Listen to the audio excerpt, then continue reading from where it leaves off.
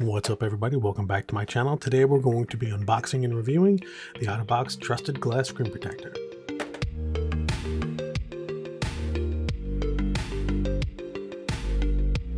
So my screen protector broke.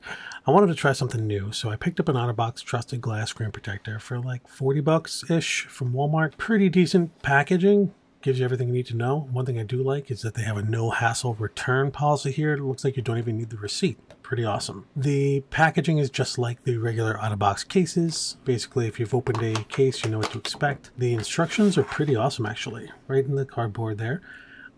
It comes with all the accoutrement to clean up the screen just before you put the screen protector on.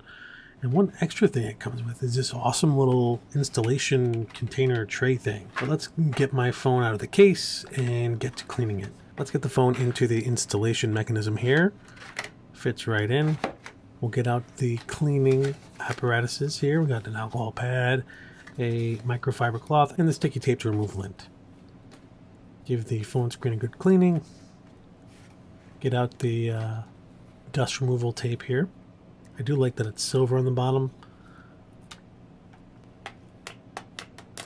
Now I only show this for a couple seconds in the video, but go crazy with the tape. And then basically you take off the protector on the back of the screen protector itself. You kind of have to hold the screen protector so it stays attached to the front portion of the plastic, but it's not too bad. And then the instructions say to just lay it down, you know, kind of pull it tight a little bit, lay it down, and just run your finger down the middle here. I'm going to try and just let it do its thing here. Over a couple seconds you can see it actually kind of adhering itself to the case, to the screen here. I took my microfiber cloth and gave it a once over, removed the front film, and boom, installed almost flawlessly. There's a couple little bubbles I need to work out, but they're all close to the edge and they ended up coming right out. I do like that the front optics are all covered by this glass. It's not cut out. I feel like the quality of glass is good enough where it's not going to mess with the camera or the Face ID. This installation tray is next level. Really simple, not a lot of wasted material, gets the job done. You could probably reuse it for other phones if you had more than one.